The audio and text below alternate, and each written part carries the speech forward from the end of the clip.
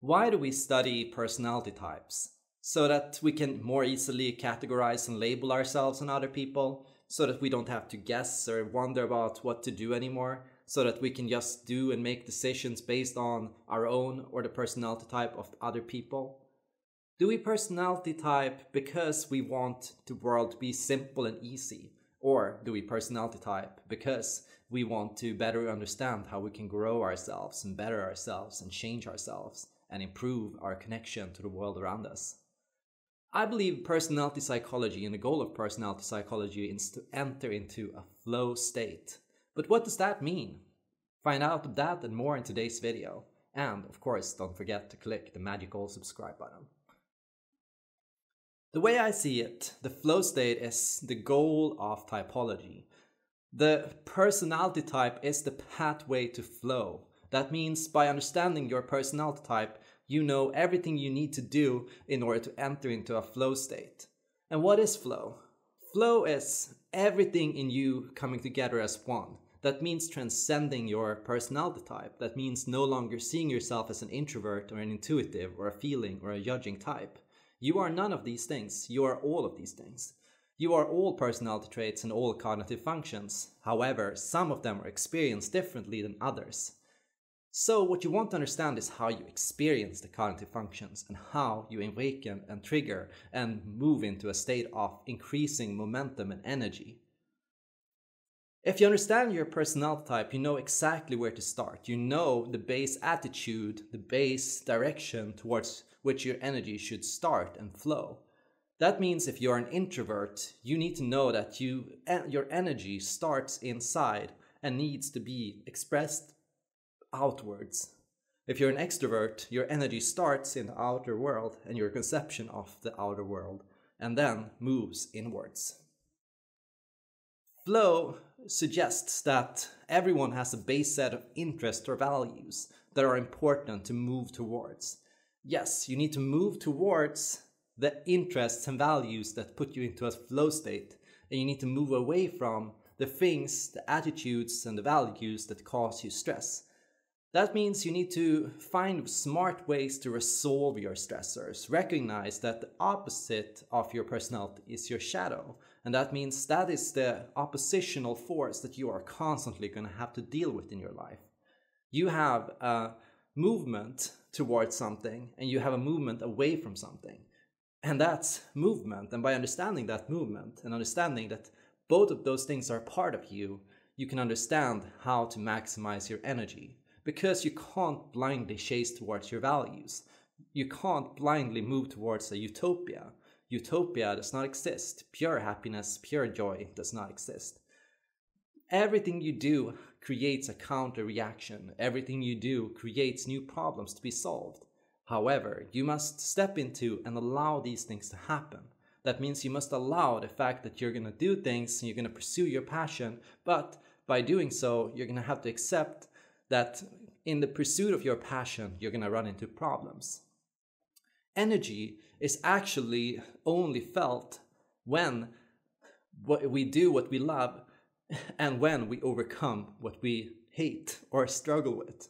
That means we have to learn how to overcome and work through our tendencies while pursuing our passion.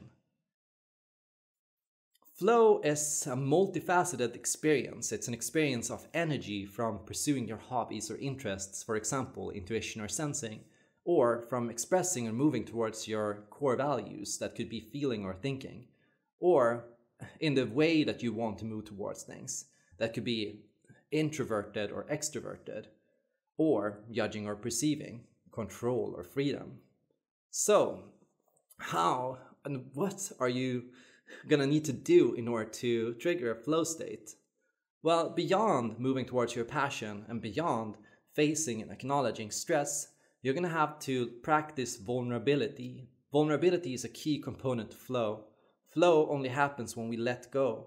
That means you move towards your passion, but you do so in a vulnerable, open, and authentic manner. No games, no lies, no deceit. You're going to have to learn how to express and fight for what you want in an honest way, in a way that will make you sleep well at night.